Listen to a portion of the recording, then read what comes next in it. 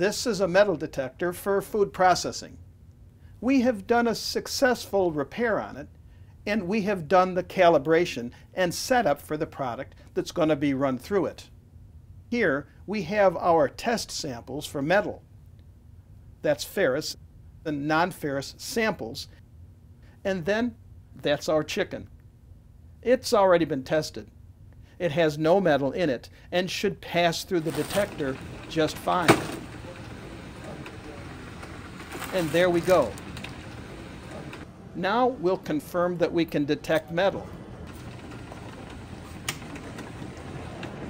The machine went off exactly the way it's supposed to do. Moving along to the next sample.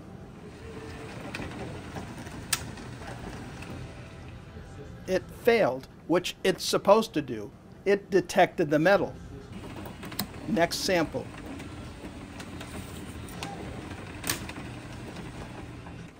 It went off like it's supposed to. And the final sample. And the machine goes off.